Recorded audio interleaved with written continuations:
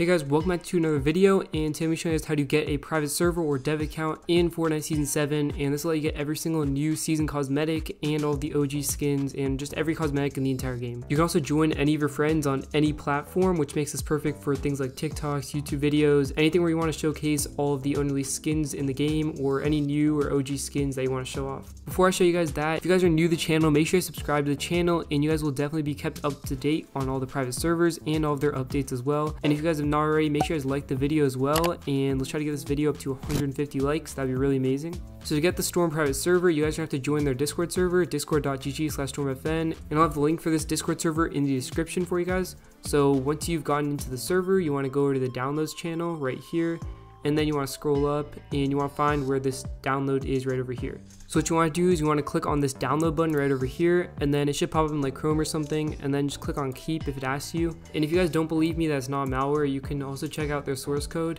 They have it in their GitHub if you don't believe me. So now you just click on the launcher and then you can run it. So now you got this, just wait for it to run everything. You don't have to click any buttons, just let it run on its own and it'll launch up Fortnite for you. So now you're just going to let it log in, and if it says welcome to Storm, that means you did it correctly, and then you just want to click on Battle Royale.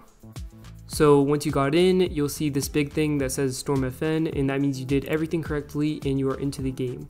So if this does not launch up, there's a few things that you can do to fix it. So first thing is you want to make sure that your settings, you want to make sure that you have DirectX 11 on. Make sure you're not in performance mode where you guys can see it says performance alpha. Make sure you not have that selected. Make sure you're in DirectX 11, otherwise it will not work. And then another thing you can do is just simply re-downloading the file or maybe adding it to your exceptions. So once you're in here, you can choose any skin in the entire game that you want. So if you just scroll down through here, you can see that we've got all the skins all the way down here. We got every single skin, and we also got some unreleased skins such as the OG defaults, the normal defaults. You can choose any of them. It doesn't have to be random. You can choose any of these. And then we've also got a few other unreleased skins. So if it has a placeholder, it also means it's unreleased. So that's unreleased. That's not actually in the game.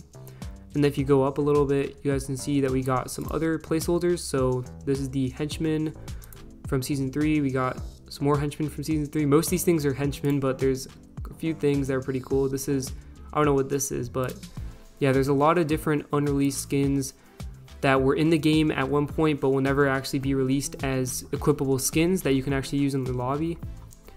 And then there's this one that is the Stark Auto Defense unit from Season 4, and you guys can see that we have all the new skins from Tower Defense Season 7. So some of these are from the Battle Pass, some of them just came out like in the item shop.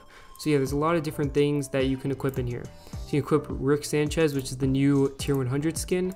So if we can equip that, you can see that we have that in our lobby. So if you go into the back blings, you will also have every single back bling. Pickaxe as well. We got all the pickaxes. And gliders, although you cannot actually use the gliders in the lobby, of course. And then same thing with contrails as well. So that is all the cosmetics they have. There's also emotes that you can use. So you got all the emotes, including all the built-in emotes. So you can use built-in emotes on any skin that you want, which also makes this pretty interesting. You can even turn into Superman. So yeah, there's a lot of different things. And we also have a bunch of OG skins that you guys saw before, such as the pink Ghoul Trooper, and we also have the purple Skull Trooper. So if we equip the purple Skull Trooper, you can see that we have the purple Skull Trooper right here. And we got the purple Skull Trooper. And then finally, you can also join your friends and they'll be able to see the skins that you have equipped. So let's join someone. So we are in their party right now, and you can see that they can tell that we have this skin equipped.